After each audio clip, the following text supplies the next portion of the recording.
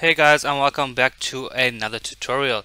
In this tutorial we're going to be doing the famous FIZZ BUZZ question, which states that if a number is divisible by 3 we should print out FIZZ instead of the number. If the number is divisible by 5 we should print out 5 instead of the number, and if the number is divisible by 3 and 5 then we should print out FIZZ BUZZ. This tutorial is going to be done in C++, and it's going to look something like this. So I just have a simple console application which displays a text to the user to please enter the amount of numbers. So I just want to print out 50 numbers. I'll press enter, and there you see it. My application runs. In the place of 3 I have FIZZ, in the place of 5 I have BUZZ, and in the place of where a number is divisible by 3 and 5 I have FIZZ BUZZ, and the program executes nicely. So with that being said, let's get started. So I just have here a basic C++ console application that we're going to use and build upon. So I'm just going to get rid of these comments, and we're going to do everything in our main function. I'll delete that out for now, and let's get started. And before we move any further guys, please consider subscribing and hitting that notification bell so that we can grow this channel together and I can make more awesome videos for you guys. So the first thing we're going to need is a variable to store the number or the amount of numbers that our user is going to give us. So we can just say int, and we'll initialize this to 0 and close that off. The next thing we want to do is output a text to the user, and we can do that by saying std : cout, and then we can just type in please enter the amount of numbers, or you could write whatever you want. We'll close that off. Then obviously we need to store this in our variable, so we can store it in our variable n. Let's just change this to num just so that it makes more sense. And what we're going to do now, we want to loop through this amount of numbers and then display something in there. So what we need is a for loop. So in order to get the structure of a for loop, all you need to do is type for and hit tab twice, and it does it for you.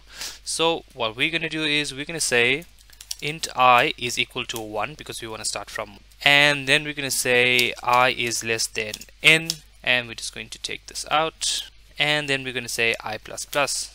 Sorry, it's not n, we change it to num, and we'll just say I is less than or equal to num. Okay, cool. So we got our for loop structure. The next thing we're going to do is the functionality of the purpose of our application. And the way we're going to do it today is we're going to just use a simple if and else statement. But you could use a switch statement if you like. And the reason that I'm going to do it this way now, I'm going to do the check first to see whether the numbers are divisible by 3 and 5.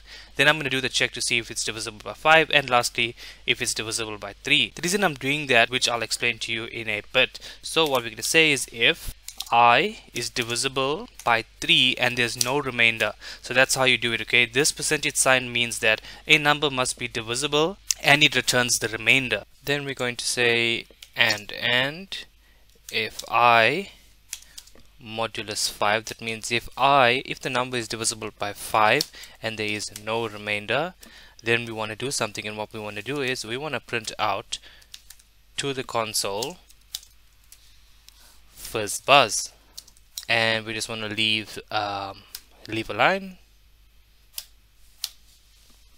and close that off.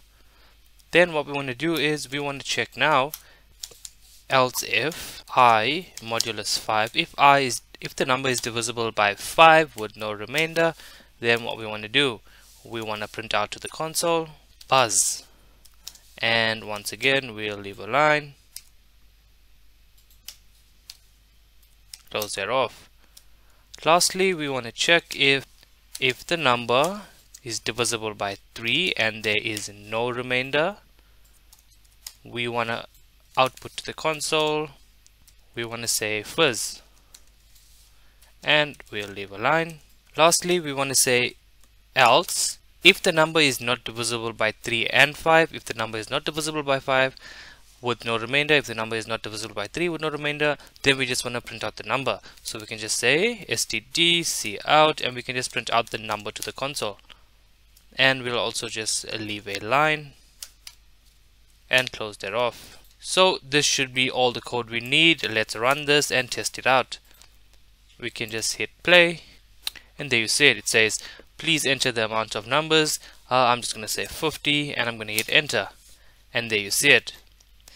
In the place of 3 we have fizz, in the place of 5 we have buzz, 6 fizz, 9 fizz, 10 buzz, 11, then 12 fizz, 13, 14, and then 15, because it's divisible by 3 and 5, it prints out fizz buzz. And if you go down the list, we know that everything is working fine, because we can check 15, 30 should be fizz buzz, and 45 should be fizz buzz as well. That's just a quick way to do a test without writing any unit test. So what I want to explain to you guys, the reason that I did the check first for 3 and 5 is that because when the if statement, when it comes here, if it's divisible by, if we did it the other way and just checked for 3, if it was divisible by 3, it would just break here and come out of this and go back into the for loop. So it wouldn't check, it wouldn't go down to the next else if, it wouldn't go down to the last one, which would have been checking for the 3 and for the 5. So that's the reason I did it this way. But you guys could do a switch statement, and then I'm sure that check for the 3 first, check for the 5, and then lastly check for the 3 and 5.